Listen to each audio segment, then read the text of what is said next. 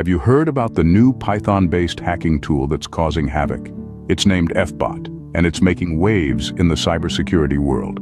This tool, discovered recently, has been targeting web servers, cloud services, content management systems, and software as a service, or SaaS platforms.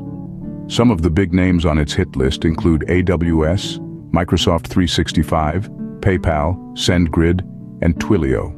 FBot brings an arsenal of features to the table.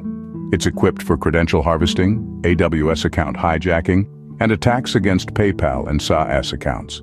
Though it shares some similarities with other cloud hacking tools, it stands distinct in its approach and objectives. The primary goal of FBot is to hijack cloud, SaaS, and web services, and then turn a profit by selling this access to other actors. The tool generates API keys, scans IP addresses, validates PayPal accounts, and extracts credentials from Laravel environment files. It's a comprehensive kit for anyone looking to wreak some digital havoc.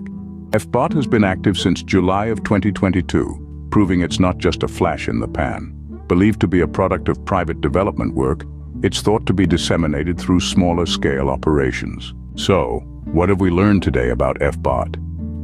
It's a new Python-based hacking tool that's been causing a stir.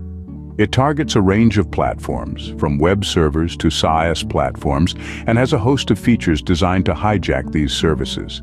It's been active for over a year and a half, indicating a sustained and focused effort by its creators. FBot represents the evolving landscape of cybersecurity threats. As technology advances, so too do the tools used to exploit it. FBot is a stark reminder of the need for robust, adaptable cybersecurity measures.